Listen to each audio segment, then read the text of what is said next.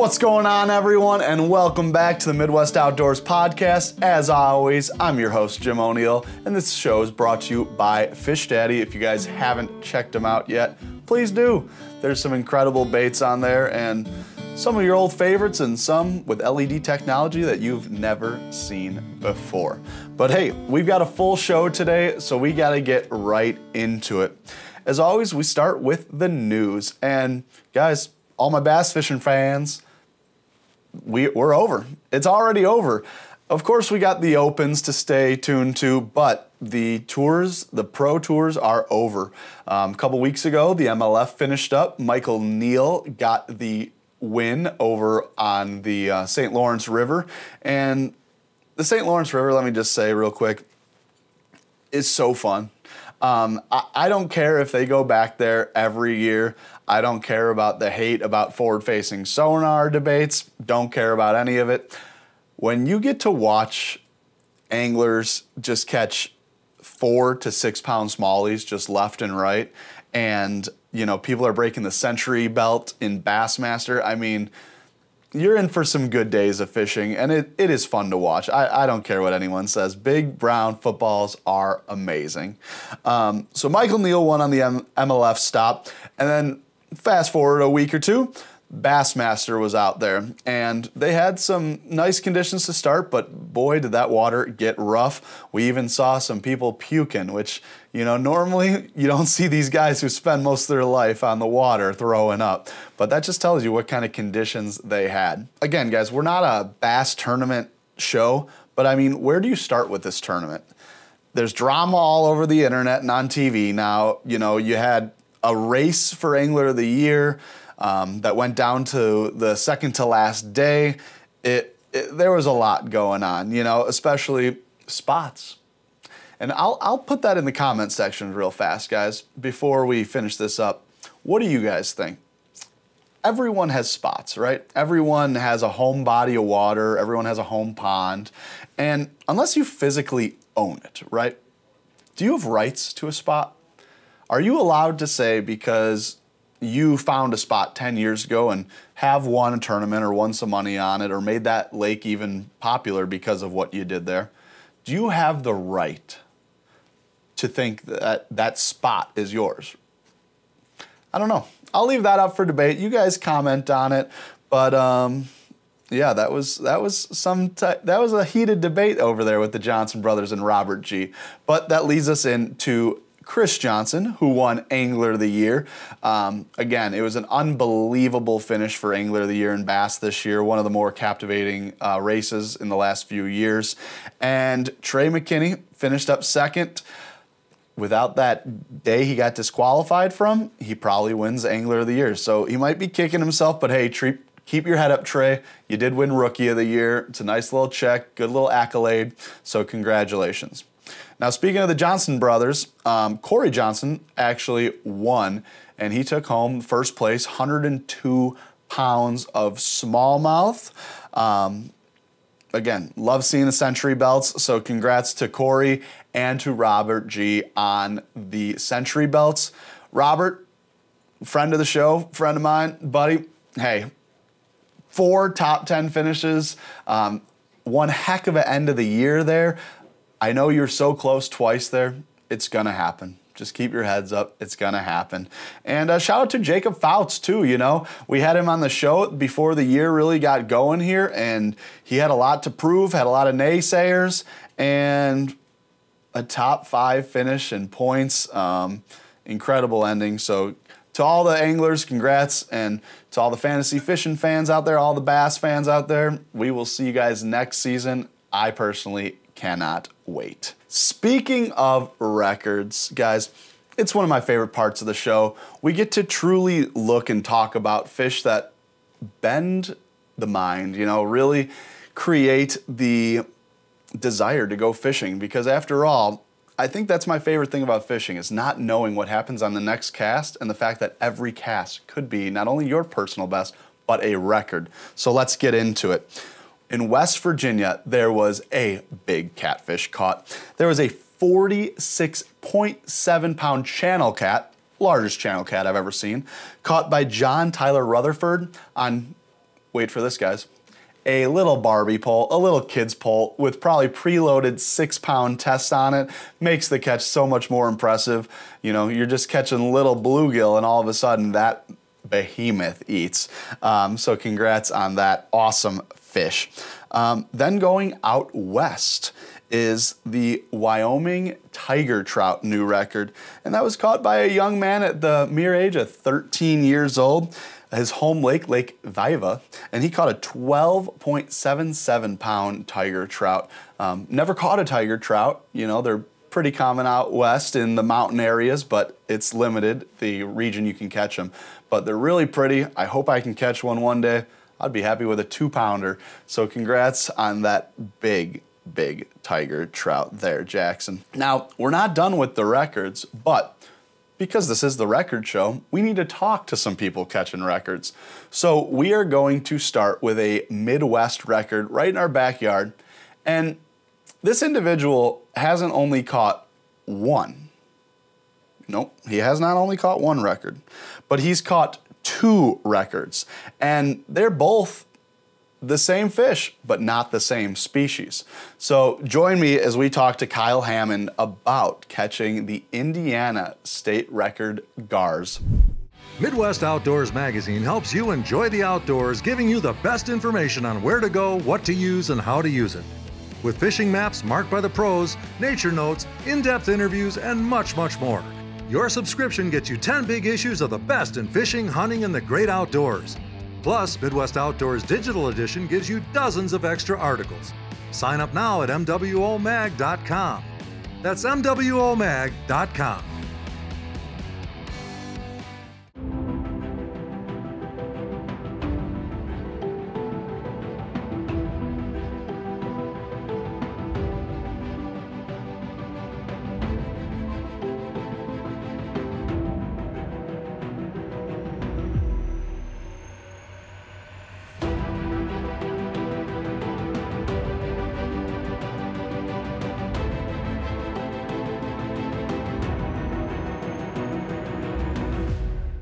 Alrighty, everyone. Well, hey, we are going to start off our days and our interviews with, like I said, our first new record holder. And he's not new to records, though. He's already secured one a few years back, and that's Mr. Kyle Hammond. How you doing, Kyle? Good. How are you doing today, Jim? You know, we're doing good. As I always say, wish we were on the water instead of here in the office. But absolutely. We're doing good. Again, would do a little better if we were getting our name etched in the record book, but we'll leave that to you and our guests that we're talking to today. But, you know, I was just filling in everyone. You already caught the short nose gar a few years back, right? And now last month, the spotted gar at 9 pounds, 11 ounces? Yep, that's correct. 9 pounds, 11 ounces, which is a nice fish for a gar, you know? Oh, absolutely. Yeah. Now I was reading a little description of that day, you know, and what was going on. Now you caught on a fluke, and that kind of came out to me a little bit because I'm a bass fisherman, you know, have my whole life. And it's great bass bait, great pike bait, the fluke. But I don't think about it right away when I think about gar. But you're the gar master, so inform us a little bit. Were you targeting gar that day? Yeah, absolutely. So I'm big into gar fishing. I think they're a lot of fun. They're definitely an underutilized species that not a lot of people even think about trying to fish for. So yeah, I was out targeting gar on this day, and I've been targeting gar pretty seriously about 4 years. And ever since I started fishing for them, I was trying to come up with the most effective way to actually catch them, because if you don't know too much about gar, their mouth is almost solid bone with just a little bit of muscle around there. So there's not a lot for hooks to get into when you're actually trying to hook these fish. So like I said, I've been trying to develop a way to hook them. And some of the most effective things that I've found is, again, they're fish eaters. So, you know, some kind of fluke or something like that that imitates a fish is a perfect way to get them to bite. But what I've developed is actually kind of a rig that I've never seen anybody else use. So what I've got is basically just a split ring, and onto that split ring, I put a little tiny plastic keeper, you know, like the kind of the coily looking thing. You basically take that soft plastic and you screw it onto that plastic keeper to kind of hold it onto that ring. And then the other thing I do is I hook a really teeny tiny razor sharp treble hook onto that split ring. And I take that little tiny treble hook and I just hook it into the underside of that fluke. And then I tie another piece of fluorocarbon to that split ring and then run that down to another teeny tiny little razor sharp treble hook. And I put that hook into the back of the bait. So I have two extremely small razor sharp treble hooks then in that Zoom fluke. And that's what I'm using to target those fish. And even with that said, like I'll have chances at maybe 10 fish, like I'll have 10 fish that strike the lure and I might hook 2 or maybe 3 of those fish. A lot of times those hooks just do not find something to stick into in those gar.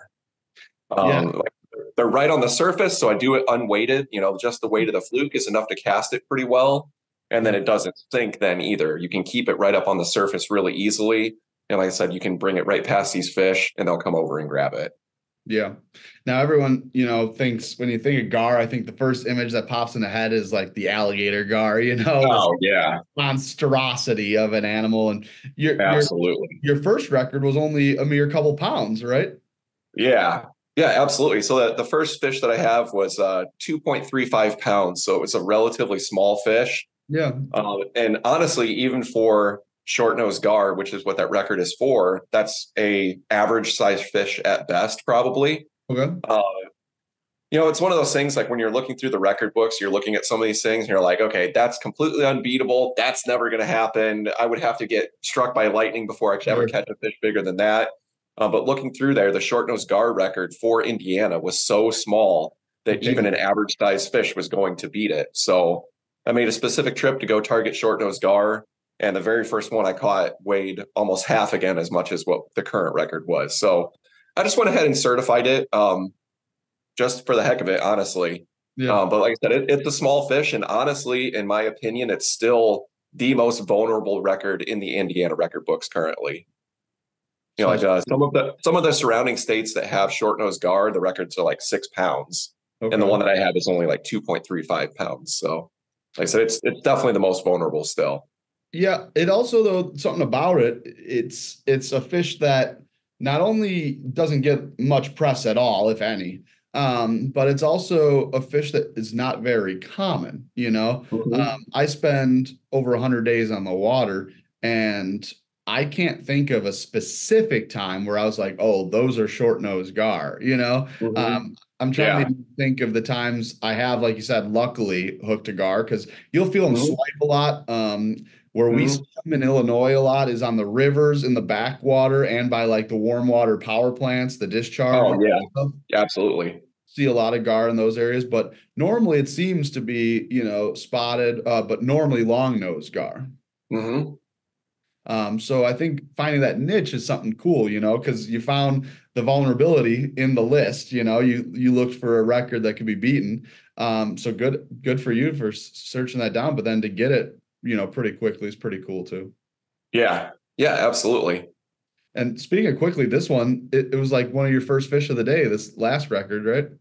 Yeah. So the short-nosed gar record was 3 years ago. And then since then, in my opinion, the second most vulnerable record in the record books was the spotted gar. So I was actually trying to set a new record for spotted gar. I caught a couple of fish over the course of the years that I thought were pretty close. I actually had one that I had weighed at about 7 pounds a few years back, but I was just not able to find a certified scale to have it weighed on at the time. So I ended up actually releasing that fish back into the lake. Yeah. But like I said, I've been actually searching for this record for a couple of years. I knew it was beatable. I knew that I just needed the right fish to be able to beat it. So I went out fishing this evening. Honestly, I just go fishing for fun, though. It's just kind of like a secondary thing. Like if I set a record, that's great. If not, I'll just have fun while I'm out. Sure. But I started fishing this day, and I think before the record fish, I had one other chance at a fish. And again, like I said, I hooked 3 out of 10 of them. Yeah. Missed that fish. And then just about 15 minutes later, I spotted this fish, and I'm like, wow, that's a really nice one. Made a cast to him. He just came right over and ate that fluke. And I set the hook, and I got him hooked really well. And I got him close to the boat. I'm like, wow, he's even better than I think he is. And I fought them for just, I don't know, maybe 30 seconds. When I'm fishing for gar, like I said, it's so hard to hook them. I'm just trying to get them in the boat pretty quickly. I don't want to let them have a lot of chance to escape.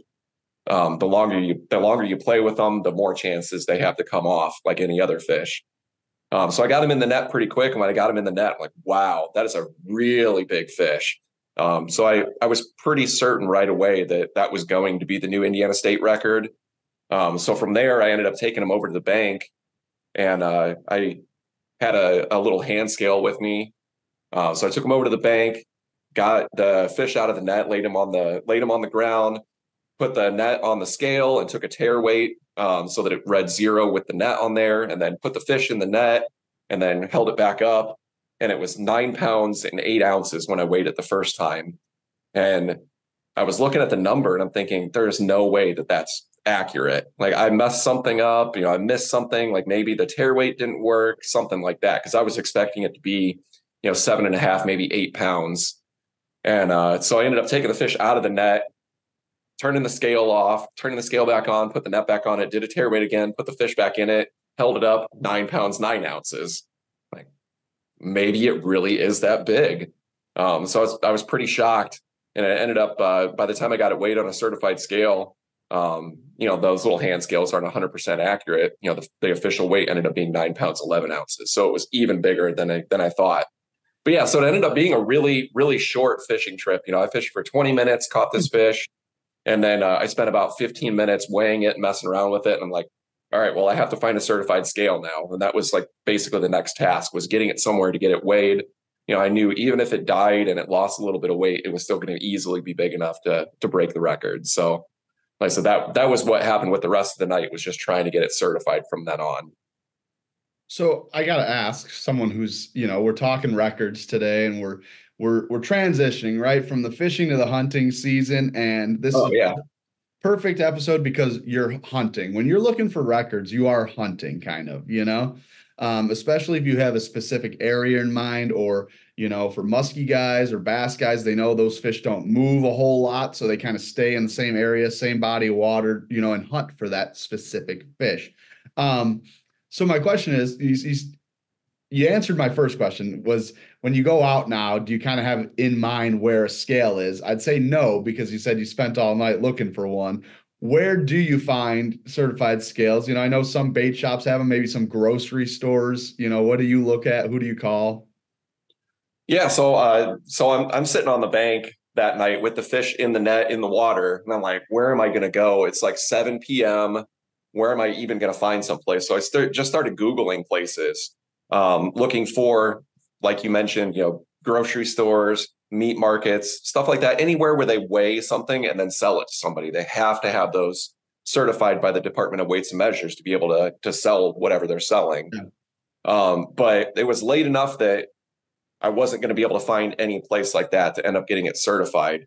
Luckily, I just started calling everybody that I knew, anybody that I'd ever talked to in the DNR, anybody that I knew that like had ever been involved in the fishing industry, just trying to find somebody who could get me in contact with a place to have it weighed. And I, like I said, I put out a bunch of feelers, and I even messaged a couple people on Facebook Messenger, just trying to figure out who I could take this fish to. Sure. And it ended up, one of our Indiana DNR fish biologists, Ben Dickinson from Michigan City, replied to my Facebook message of all things, and just said, hey, I'm putting the kids to bed. Give me like 30 minutes and I'll call you back. Like, okay, good deal.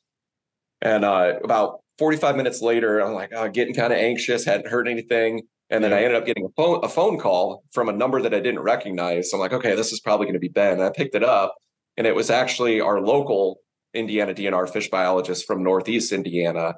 Ben had gotten a hold of him, and then he got in contact with me. So I ended up actually getting really lucky, because Tyler DeLauder is the guy's name. He works out of Columbia City, which is only about 20 minutes from home for me.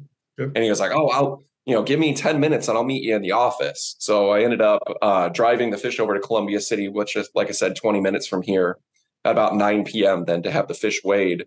And that worked out really well. I got it weighed by a DNR fish biologist. So he verified the species, weighed the fish on a certified scale that they have in the office. They keep it specifically to try to weigh state records and other fish.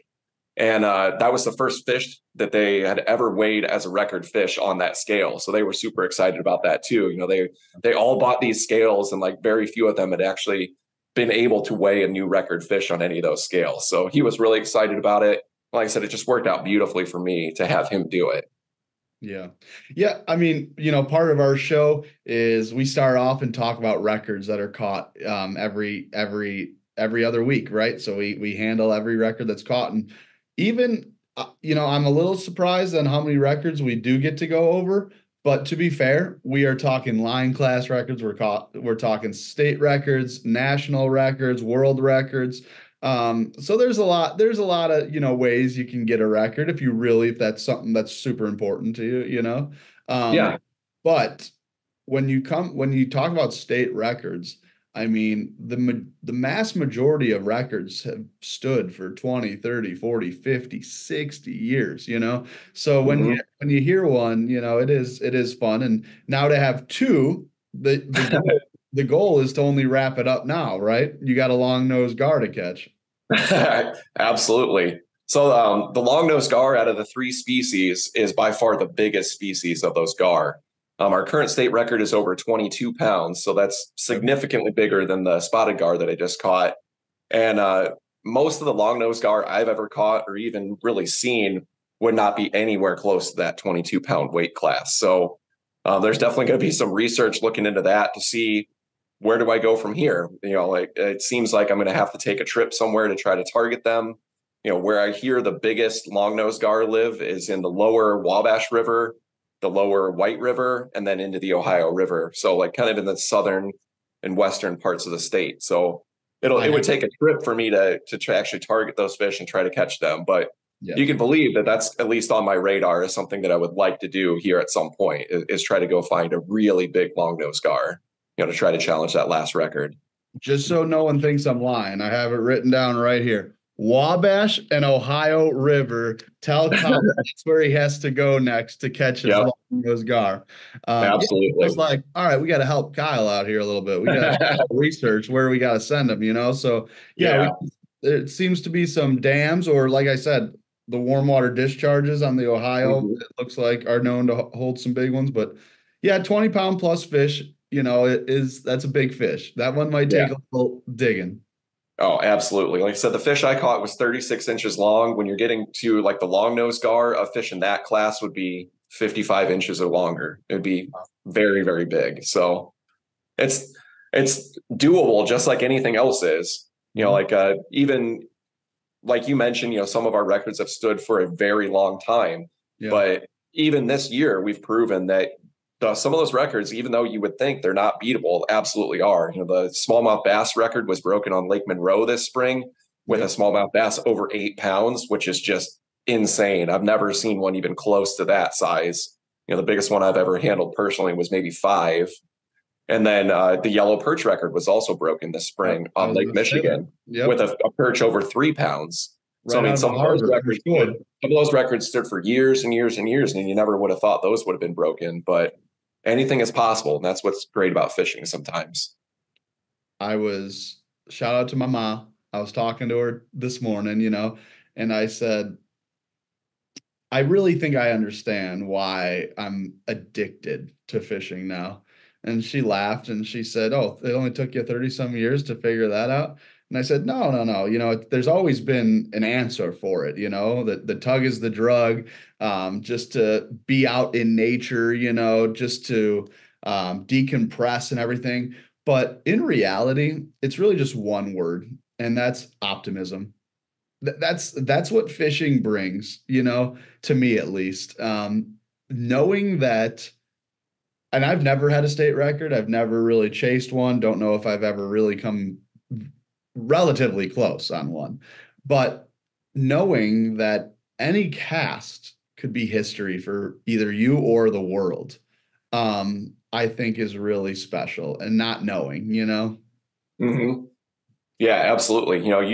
That's one of those, the main reasons why, like, I started a YouTube channel is to record a lot of the things that I see while I'm out on the water, because every time I'm out, and it doesn't have to be anything important, but there's always something really neat to see, always something unique to see. There's always some unique experience.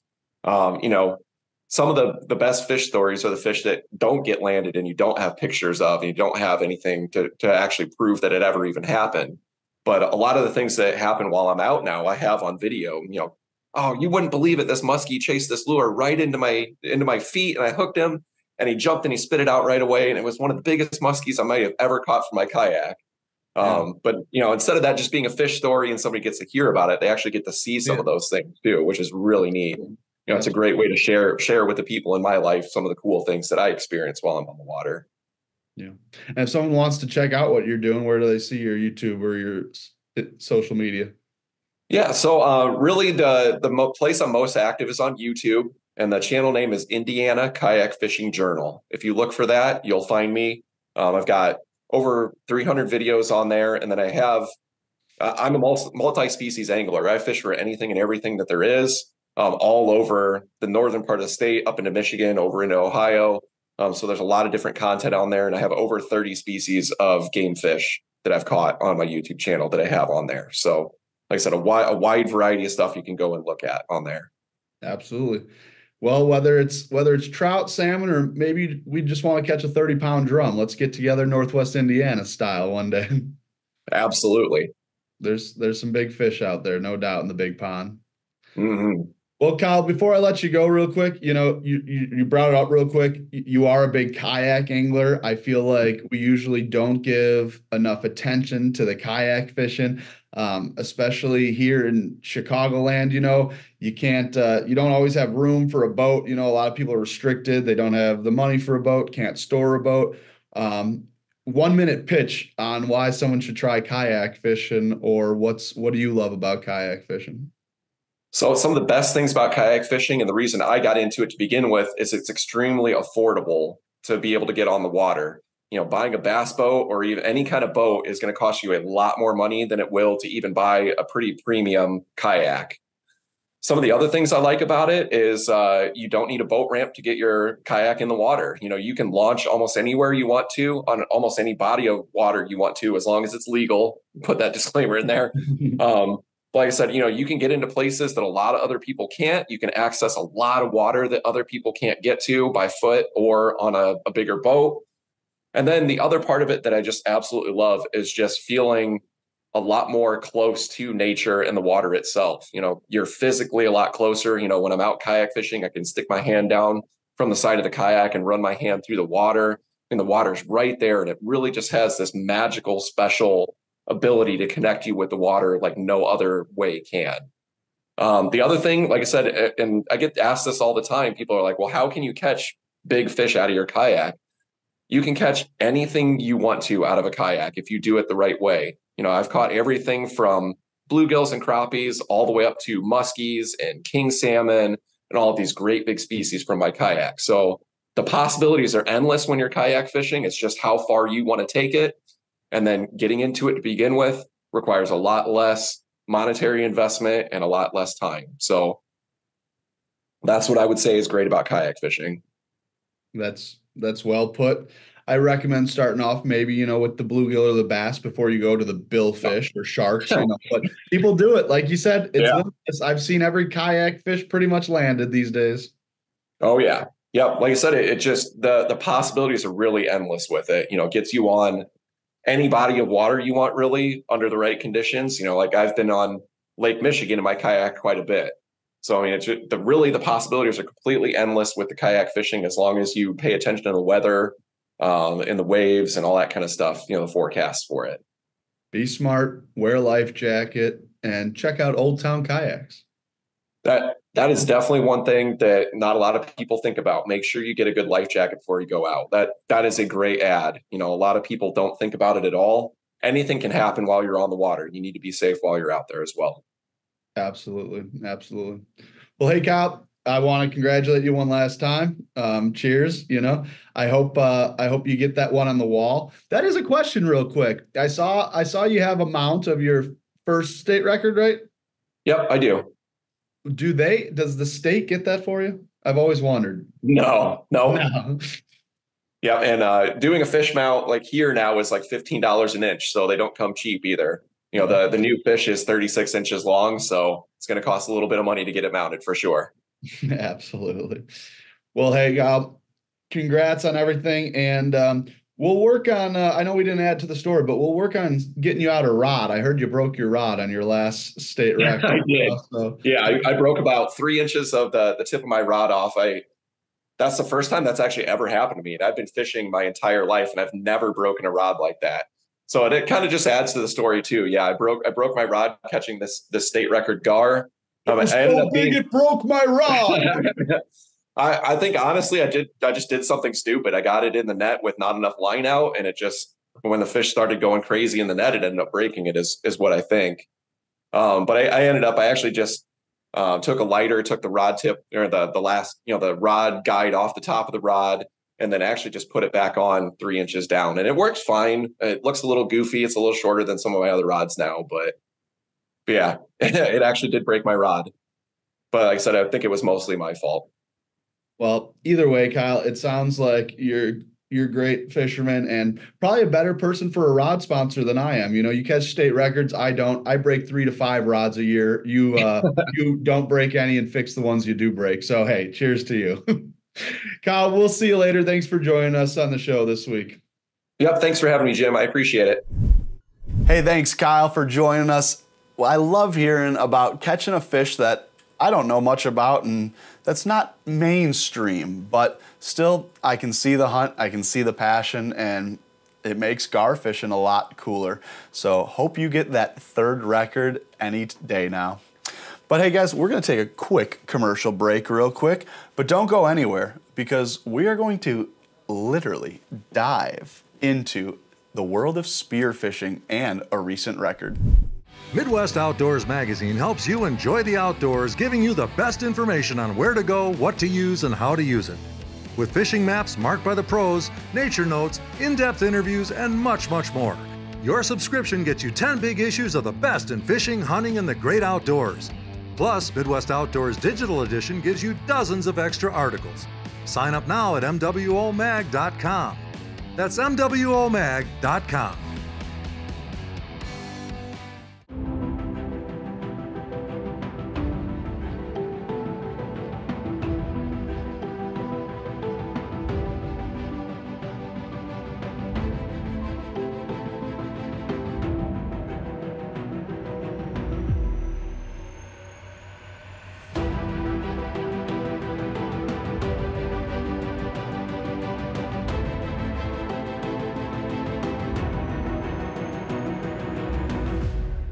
All right, everyone. Well, hey, it's one of my favorite times when we get to actually join one of our record setters that we are talking about on the show. And not only that, it is a perfect transition from fishing to hunting season, fishing and hunting underwater.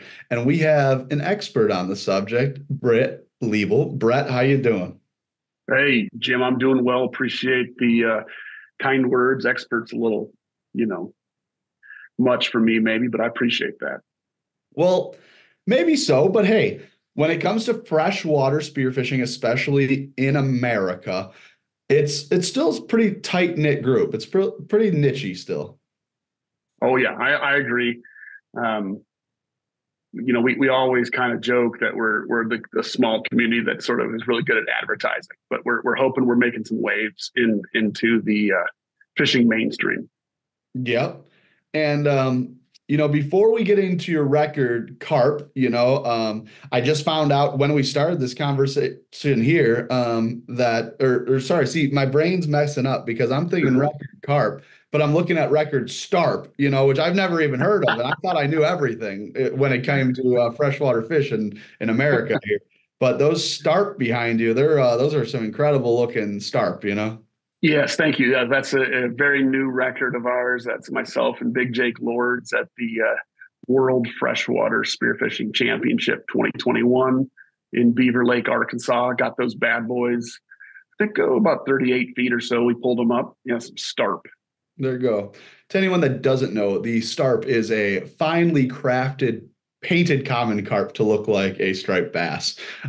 So all jokes aside, no record there. But we did just recently out west shoot a record lake trout, correct? Yes, sir. Yep. We were Fortunate to be able to do it. We've been chasing this record now 3 years with a pole spear. And Okay. so, yeah, this record is 3 years in the making, and it's a pretty niche accomplishment, I would say. Absolutely. Now, you did it out in Wyoming or Montana? Wyoming, yep. Wyoming, yeah. And when I think of glacier lakes, mountain lakes, when I think of lake trout, I'm like, how can someone free dive that deep, right? Um, what is something that maybe people don't understand about the sport? Or do you have iron lungs? How does one, carp, I get it, right? They're surface feeders often. They like the shallow water. When it comes to some of these other species, how does one do such a thing? Sure. There's no mystery to it. It's spearfishing is a pretty old method of take, right? And the Hawaiians are some of the best at it in the United States. Those guys dive deep and long. But in freshwater, it's quite a bit colder. It's quite a bit darker. There's quite a bit of differences to prohibit people from wanting to do it, right? But if you got the love and you don't live by the ocean, man, you got to dive those freshwater lakes. So, just practice and passion, and that's about it. And I can take a guy who's passionate and new, and doesn't matter if you're a world-class athlete or an old man like myself. You can put some technique together and some proper equipment, and bam, you're in there having a great time. Because I mean, I know there's a lot of, challenges to get into a new sport, especially as complex as this. But what are some of the kind of safety instructions or advice you have to give people, and also maybe a little advice on how to expand the time you can spend underwater and such like that? Sure. Yeah. Like, the most common question people ask is like, well, how deep do you go and how long can you hold your breath? Right. Those are the two big questions. And the deepest I've ever shot a fish was just over 93 feet.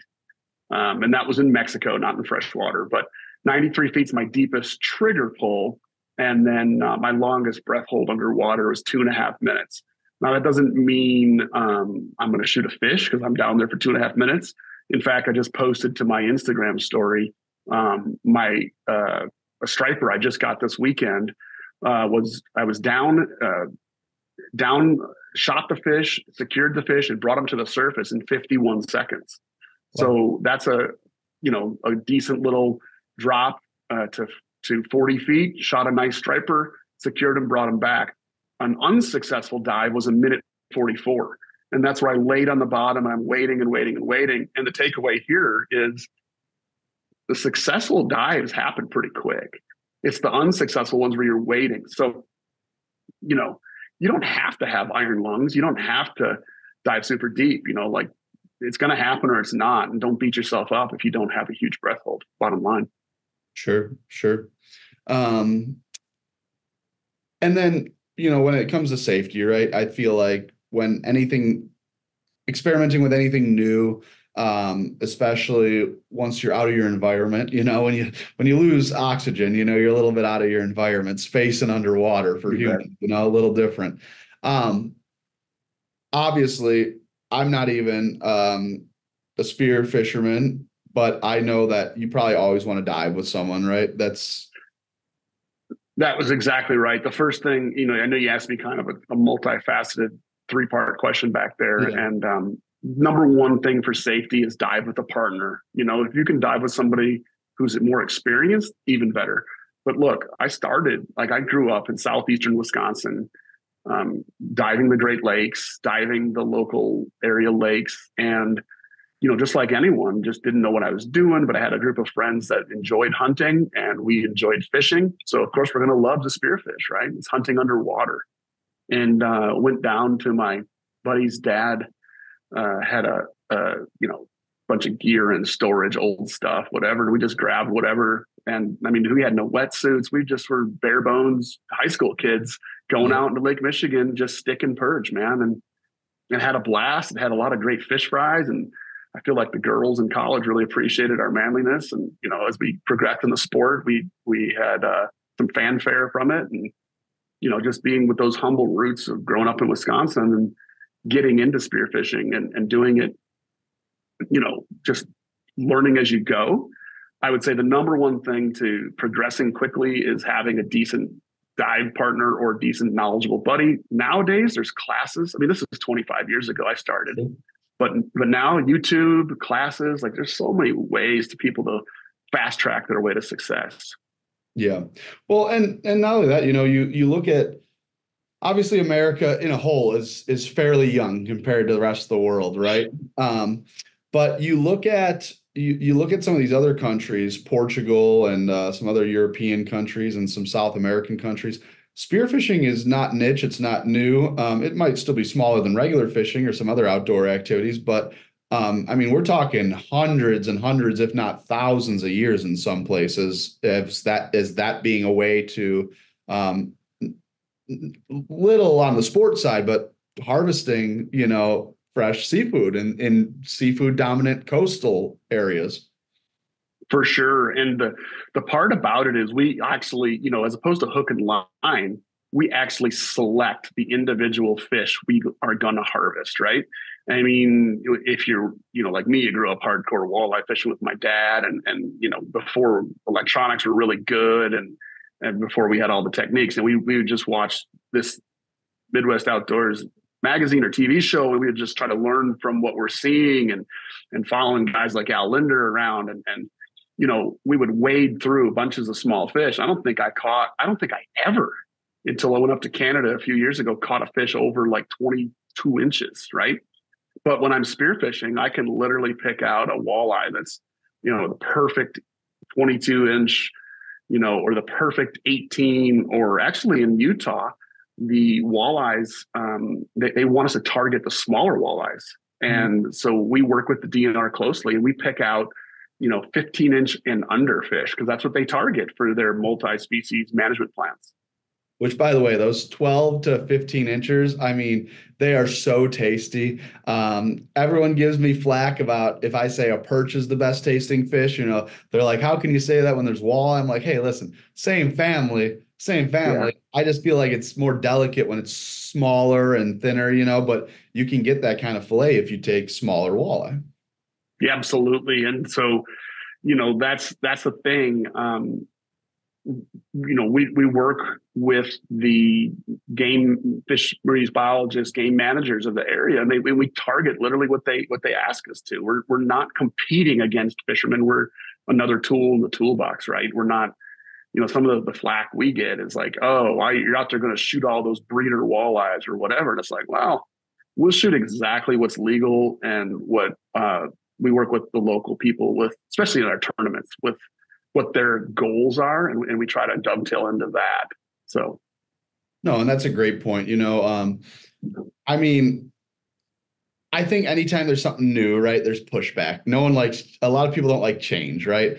And especially people who make money off of it. Like we've talked on the side before that sometimes, charter captains or someone, can get maybe a little picky about this, a little upset. But in reality, here's the deal, right? Let's talk about walleye for a second. And right now we're not shooting walleye in Wisconsin yet, but maybe one day. But you talk about the walleye run in the spring, and you've got all these rivers where just thousands of pregnant females are coming in. And luckily, during that season, right, they limit what you can keep, right? They kind of protect the fishery a little bit. However, you're still allowed one over, I believe, 29 inches. And on all 4 or 5 of these rivers, I mean, there's hundreds of people every day for 2 months. And I'm not even that worried about the ones that they are keeping, the once in a blue moon, the 29 or 30, 31 they're keeping, It's when they're all bottlenecked like that, people are running trebles into fish's backs, they're snagging them on accident. You're catching 20, 30 a day. So you're handling a lot more fish, possible disease on their scales, wounds, sores, you gill hook a fish. So yes, maybe you're not a catch and release angler, or let's say someone is a catch and release angler, right? There's still going to be fish that are dying from disease, from lack of slime coat, if you dropped them on their head, if you gill hook them. where you guys, you're only going to take your limit max. And again, probably not a lot of Spiros probably don't even do that, because if you are in a plentiful or rich area, you don't have to stock the freezer, because you know when you can go get more food, because you can go select it like a grocery store.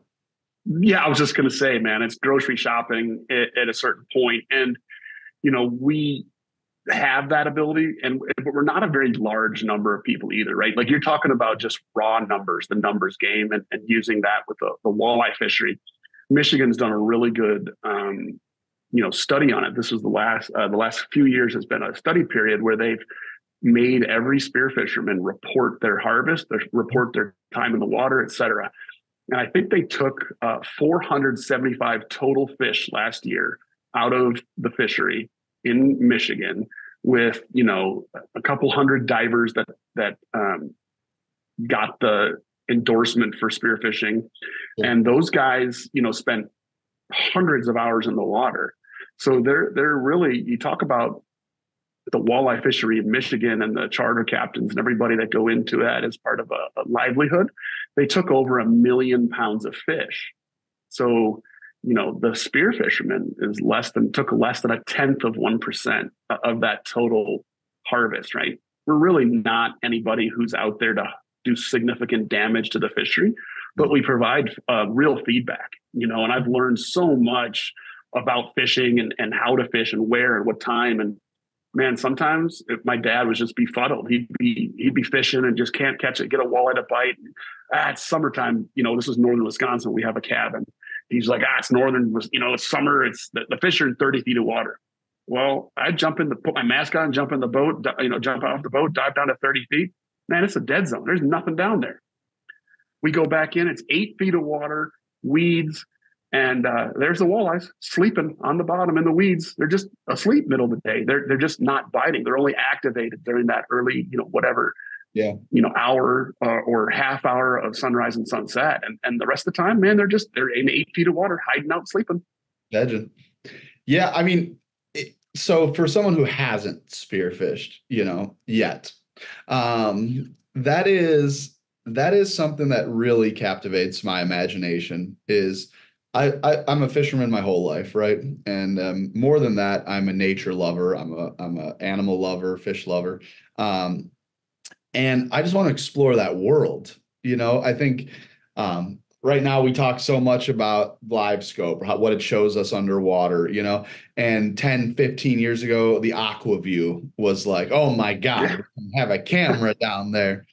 And those are great. Those are great tools. I will utilize them all the time. But could you imagine if every time you just wanted to go take a look and see what's down there? And obviously, you might spook your fish that day, but if you are a bass tournament fisherman and you also spearfish, if let's say you fish for carp, you spearfish carp, right? So not only are you helping out your lake and getting rid of some invasive species and getting rid of some of those fish that are going to eat your bass eggs, but now you're going to see where those bass are hanging out better than you've ever have. And, you might be able to see what they're eating or where they're staging or hiding. And I mean, if you don't see the value in that, then you're missing out.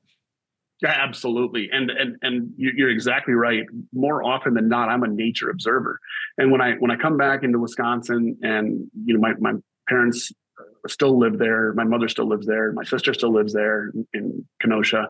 When I come back and I get in the water with my nephews and we go diving, we can only spear panfish and rough-fish and bullheads and actually bowfin or dogfish. So that's all we can really spear, which leaves you a lot of free time to check out everything else. And I've seen some amazing big muskies. I've seen some amazing big bass. I mean, giant, what look like 10-pound bass. Maybe they're 8 or 5, but yeah. And my understanding of the underwater world is grown exponentially from that experience, right? And how do I relay that as a fisherman? Well, I've become more patient. I realize that these fish are only feeding when they really want to. Yeah, you say spook them. Well, as a spear fisherman, when I see them spook, they don't go far, and then they come right back. Like, I watch them. I chase them off of a bed, or I chase them off of a little bit of structure that they call home. and I swim around, and 2 minutes later I come back and they're right there. So they didn't go anywhere, but now maybe they developed lockjaw, right? Maybe that presentation, if I'm throwing a bait, isn't right. They don't want to bite it. But maybe now I have to irritate them, right? Or maybe now I have to just keep switching it up, trying different techniques, or trying different time of day, or trying, something different. Like that's my understanding. So I'm, What would you, is it more like hunting or is it more like fishing? What do you feel like you're doing? Or is it truly a hybrid? Man, it is. Or nothing? Is it? It's yeah, right. It's nothing like in the world. No, I would say it's like 50-50. I was going to say 60-40 hunting, but it's 50-50 because there's a lot of water where the fish aren't. You know what I mean? Sure. I think that's kind of a common saying, right? Like 90% of the fish live in 10% of the water. Like that's totally true. Sure. So once you've used your fish brain, you used your fisherman's skills to narrow down where the fish are, then you're in the water and then you're hunting them. And hunting them is not like tree stand hunting, which is how I grew up in Wisconsin. It's more like spot and stalk or a combination. And actually, it's more like getting in your pickup truck and drive around and find them, and then little frowned upon in the hunting world, but certainly some of that. But there is a bit of tree stand hunting. So striper diving that I was doing this last week, we dived down just below the thermocline. So my whole body is in the thermocline. And the stripers, you just lay there and wait, and the stripers come to you. So I can't, because they're like almost, I call like a striper almost like a pelagic. They're just constantly on the hunt, constantly on the move. Sure. You know what I'm saying? They're not, there's certain structure that they relate to. They relate to structure, but they're not hanging out there like a walleye. Yeah, more chasing balls of bait out there and roaming. Yeah, and we saw that. I got surrounded in a bait ball. So freshwater bait balls are super cool to be a part of. And these striper packs are out just, corralling the bait, chasing them around, hunting them up, pushing them up to the surface where they can slurp on them on the surface, or they're pushing them against structure where they can attack them and dart in, dart out. So, that's a lot of more like tree stand hunting, dive in an area that they'll be and wait. Mm-hmm. Now, I just have some general questions, on spearfishing and hopefully educate the viewers, right, with a lot of this. So I want to start with some of the basics. Okay. So, what I've seen so far, and just add on to it, right? So equipment wise, you have a suit if you need it, right? Or you can go without, I guess, right? Yeah, exactly. Right? I went out without a suit for so many years in Wisconsin. I couldn't afford one as a kid. Yeah. Then you have free diving or tank diving, right? So it kind of differentiates a lot with gear there. Yep. I've started out tank diving because my friend's dad had a scuba shop and we got certified and did all that. But honestly, I haven't touched a tank in 25 years because, it's so much less BS just to like jump in the water, throw a mask and snorkel on and swim. Yeah. Yeah. Less sound to scare the fish away, less equipment on you, holding you back. We talk about that, and the sound is interesting. Sometimes I think the stripers come to the sound. Sometimes I think they're put off by the sound. Sure. Sometimes the walleyes come to the sound, the bubbles. Sometimes the walleyes are put off. So that's kind of into that fish dependent. But generally free diving is silent. I'm holding my breath underwater. There's no bubbles. I'm just waiting. And I try to envision myself as a piece of garbage or something that's fallen off a boat, right? That just sinks down to the bottom. And I just kind of relate to the bottom. I lay down there and I think happy thoughts. I don't want to have a predator mindset where my head's darting around looking. I want to be still. I want to think, the fish would think I'm just another piece of garbage that's fallen off the boat or whatever that they want to come check out. Well, Brett, don't worry. We view you as more than garbage. That's a good one. So, all right. So you get in the water. Yeah.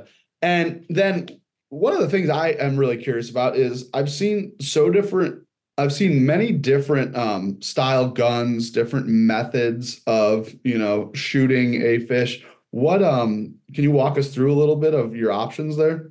Sure. Yeah. I mean, as you know, like any piece of sporting equipment, the options are nearly limited. And sometimes I think they're designed to catch the sportsman more than the fish, right? Like, Of course. You ever see it? exactly. So this one right here, you can't tell me that's made more to catch a person than a fisherman. I mean, we got a double fish in there, a fish eating a fish. oh, that's a good one. Yeah. Yeah, exactly. So it's a bit of black magic, let's say, than hard science, right? But a very basic setup is a pole spear, and that's what I shot my world record lake trout with in June. And that's literally a pole that ranges in length from 4 foot for really close encounters to I've got a pole for blue water ocean fish that's 11 feet long. Oh, wow. And on the end of that pole is attached a simple rubber band, similar to what you'd see in like the exercise rubber workout rubber bands. Sure. And that's attached to the back, and you slip your hand in the loop that's formed by the rubber band and kind of cock that spear back, which tensions the rubber band and propels it forward when you release your grip. That's a very basic setup called a pole spear. And then you're that's where I started, and that's all I used in Wisconsin until I basically moved out after college and got into ocean fishing, and then next level freshwater diving, which is what I'm doing now. And that's where those next levels is where you start getting into the guns, right? And there's very basic guns. It looks like a spear gun you saw James Bond have in the 60s. Not much has really changed. Sure. Two rubber bands attached to the muzzle that you use your human strength to pull back and loop the band over a loading tab where the band hooks to on the spear. And the trigger mechanism, when you pull the trigger, it releases the spear from the gun, and the rubber band propels it forward into the fish, right? Mm-hmm. So you can get as crazy on that as you want. There's $3,000 or $4,000 Italian-made guns, and then there's very basic made in USA stuff that's $150, and it's a great setup. And I just bought my wife that very setup to use at the Freshwater Nationals. She'll be my dive partner, and she's only dove a handful of times, but she's going to dive with me at the national tournament in Lake Geneva. That's awesome. And so it's, believe it or not, on the contrary of something like bow fishing that's usually costs hundreds of dollars, or fly fishing, musky fishermen. People look at getting into something more niche, but like it seems like there's always thousands of dollars involved. This seems like maybe you could pretty much have a whole setup for under $500 and get going, huh? Oh, easily. And another cool thing is, so I'm on the National Freshwater Spearfishing Association. I'm one of the board members. There's 7 of us. Yeah. And one of our other board members started this year like a gear rental program, just like how the old Netflix. Remember the old Netflix? You would internet order what you wanted for movies, and then they would mail them to you. Yeah. It's almost like this thing called Blockbuster. I know you kids have never heard of it, but Blockbuster was sick. Blockbuster was sick, and then next level was the Netflix mail order your movies, and now it's all streaming. But we can't stream fishing gear to you, but you can mail order, rent by mail fishing gear, and it's called Versa Spear. It's a little rental program to let people kind of try it before they buy it, if that's a good analogy. But if you're like, dude, I know this is me. I like to fish. I like to hunt. Of course, I'm going to like to hunt fish. If that's the case, get on to one of, even Amazon has stuff, right? But you get on to the Google machine and Google up, spear guns or whatever, and you'll get websites like Mako Spearfishing will come up. Red Tide Spearfishing will come up.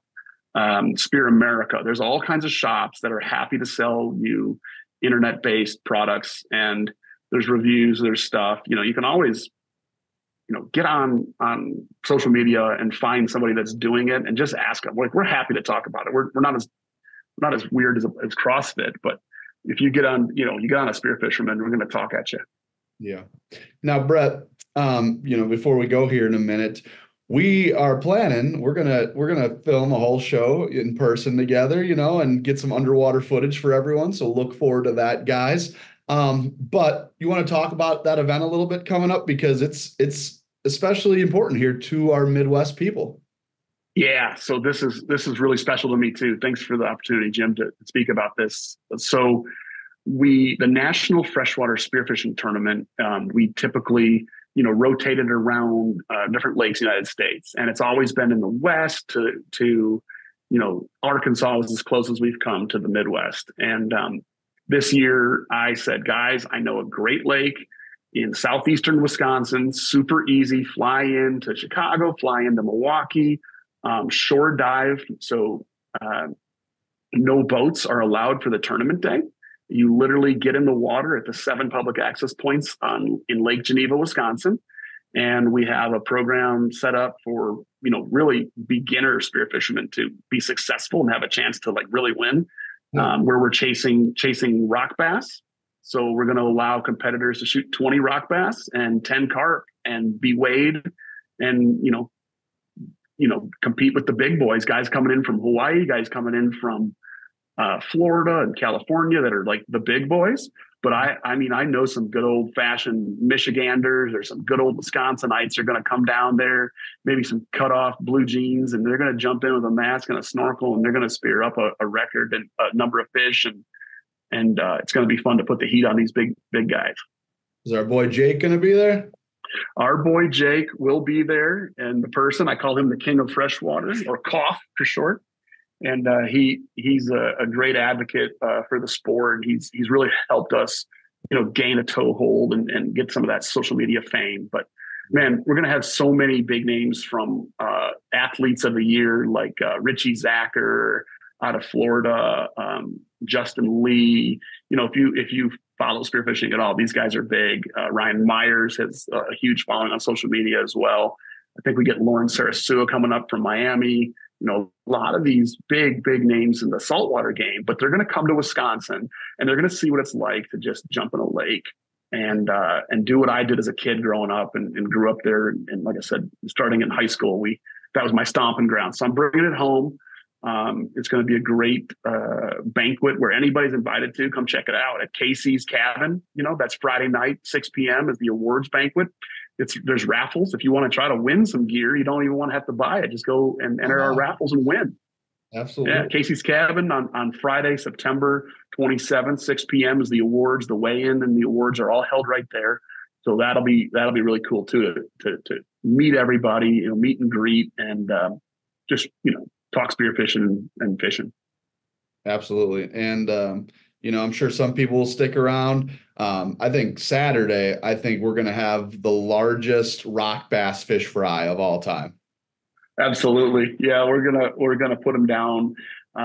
We also Saturday actually have a juniors tournament, so we're calling it Jaws, and we're gonna let the kids. My son, he's 6. He'll be competing with his mother. She's gonna, it's gonna be kind of fun. She's gonna take him and keep him safe, of course, and the kids can pick on all the different species. So they're after perch, bluegills, crappies, as well as the rock bass.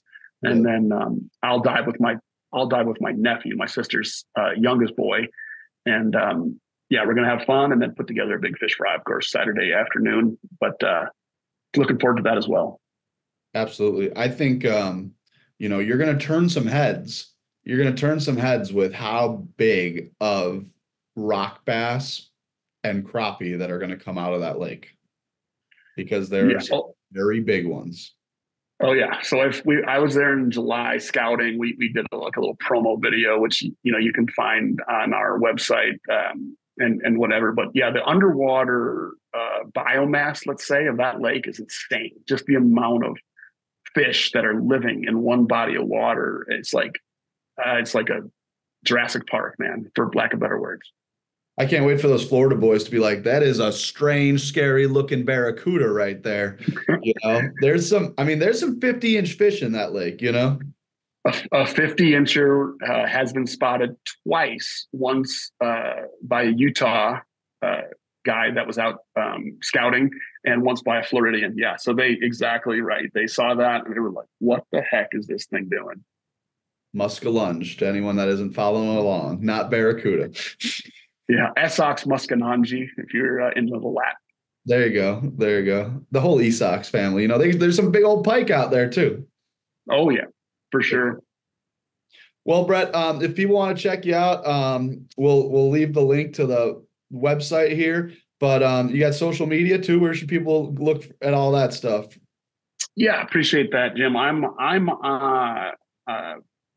online myself on Instagram at the real Brett Leable, and then the National Freshwater Spearfishing Association is online as well, Instagram and Facebook. National Freshwater Spearfishing Association. So you guys can follow along there, and our website's the same. So you know, we're trying our best to be found. I hope you find us if you want. Even if you want to, you know, spit hate, you know, come into the comments, DM, do whatever you got to do. Tell us how bad we are for the fishery. You know, you can't be any worse in the Midwest than the Western Wyoming lake trout people are. You know, they think we're just out there just killing everything that, you know, it's theirs. It's not anybody else's. But yeah, I'm ready to take on all comers. I'm not afraid. At the end of the day, I understand it's a small sample size, you know, and spearfishing is fairly new to Michigan. But like you said, they took what's equivalent, and this is no hate on anyone. Everyone's doing their job. We love guides and we love captains, you know, but for a whole year, the divers took as much as one port will take in a Saturday of guiding for the walleye trolling. So, yeah, I don't think you have any gripes with me here, but I look forward to seeing this sport grow. And Brett, before I let you go, I guess we'll tell you and everyone that if you guys do want to come compete in the event or just come watch, I am going to compete. Jim O'Neill is going to take his bass fishing world, forget it, and I am going to compete in my first ever national championship for spearfishing. And you're right, guys. What do I know about spearfishing? Absolutely nothing. So if I shoot myself in the foot, it'll be entertaining. Or if I somehow, by the grace of God, get a plaque, you know, we'll be hooting and hollering all night long. That's the goal, Jim. We want you and everyone else to join us and have fun. We're not bad people. We all started out fishing. We all started out, you know, not knowing anything and baiting worms. I was just talking the other day about biting lead sinkers with my teeth as a kid. You know, I might have lead brain. Maybe that's what's got me out here spearfishing now. But it's great, man. It's a lot of fun. We're not the evil boogeyman, but if you think we are, you know, come find us anywhere you want and holler, scream, yell, talk to us. We're happy to have that conversation, and we're happy to try to get more people involved and just get a better respect and a better understanding of what's going on there underneath the water. Absolutely. All right, everyone. Well, hey, this is Brett. Again, we want to say congratulations to your big scarp. I mean, your trout, you know, your record trout, you know. But no, Thanks. Really, thank you for joining us, Brett, and we look forward to seeing you next month. Awesome, Jim. Thanks so much for the time. Appreciate you guys all. Hey, thanks, Brett. I really love learning about all these new ways of catching fish, you know, and spearfishing, really. This is fascinating to me. The underwater world is what we love so much, but we know it from the top side view. So to be able to get into the fish environment, to learn more about them, and like Brett talked about, selective harvest if you're going to keep some fish, I think it's important for the future of fishing and a sport and an activity that you can get involved with if you're looking to expand your outdoor reach. Now, we're going to take a quick commercial break, but we're going to be right back and talk about something that caught some more big fish. Midwest Outdoors Magazine helps you enjoy the outdoors, giving you the best information on where to go, what to use, and how to use it. With fishing maps marked by the pros, nature notes, in-depth interviews, and much, much more.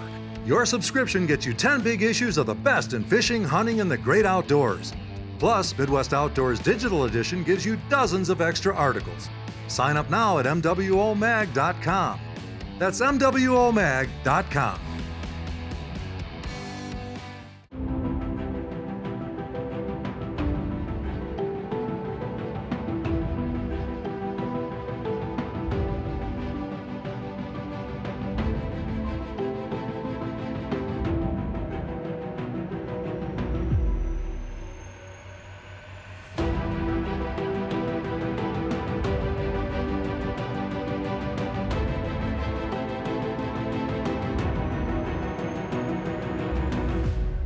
Welcome back, everyone.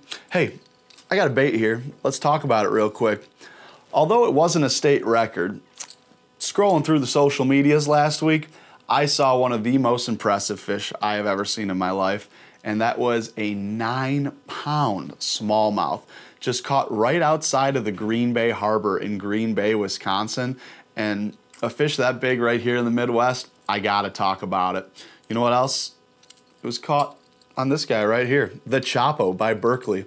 I think ever since the inception of the Whopper Plopper, you know, topwater style baits like this have been pretty sought after. A buzzbait has always been one of my favorite baits, but the problem with the buzzbait, right, is the second you stop reeling that bait becomes useless and sinks to the bottom, where the nice thing about the Chapo is it stays floating, quite a different pitch on the sound of it, and you can work at different speeds. You know, you can go for a slow retrieve and that'll just plop over that back kicker, or you can race it and you can really hear that thing churning water. So really cool bait. Obviously it catches big fish. Now you'll see here in this video of my good friend Larry Ladowski, he was up in Saskatchewan this past week fishing for big pike. And unlike a buzzbait, you can see this bait stopping to trigger the bite of a big 40-inch plus pike that was waiting for a big meal. So whether you guys want to catch some big toothy critters this year or close to a state record bass, check out the Chapo and the other Berkley products at berkleyfishing.com. Well, everyone, just like that, unfortunately, it is time that we end the show. As always, I want to thank Fish Daddy for making this possible. I want to thank you guys, the viewers, for being here. And hey, if you're watching, want to thank you guys, make sure to like and subscribe. And remember, you can always take us with you in the car or at your workout and listen to us on Apple Podcasts or Spotify or wherever you listen to your podcasts. And little news update, Bassmaster stop number 7 of the Opens is postponed due to wind. So we'll take a little more time until we find out what's going on there up in Leech Lake, one of the best fisheries here in the Midwest. Until next time, guys, I'm Jim O'Neill, and we will see you guys on the water.